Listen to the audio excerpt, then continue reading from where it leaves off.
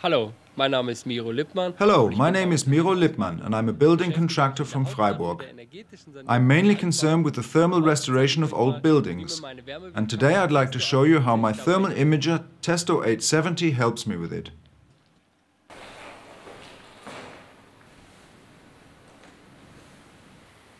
Because of their shape, the corners of badly insulated houses are always cold bridges and can only be remedied by installing exterior insulation.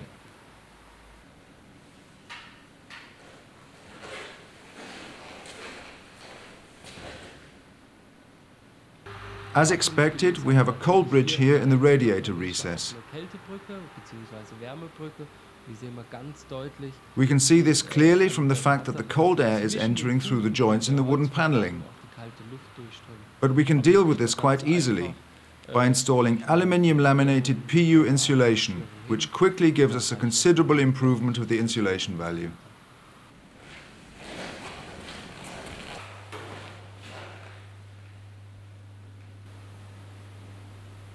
In buildings of this age, of course, the concrete components which are integrated into the brickwork and are in contact with the outer wall always represent a cold bridge. We can only remedy these by installing exterior insulation.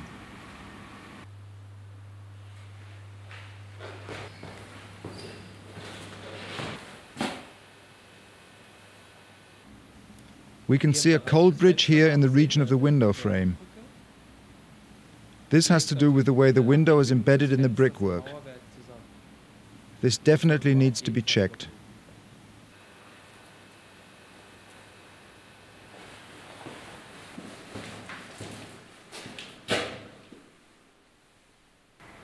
You can clearly see that the outside cellar door we have here doesn't seal properly. This of course means an increased heat loss, and in this case I would recommend replacing the door.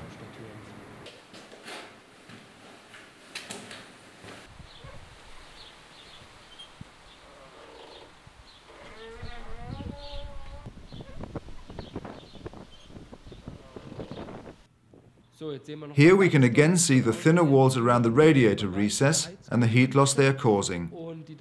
Apart from this, we also have windows which are in need of restoration and should be replaced.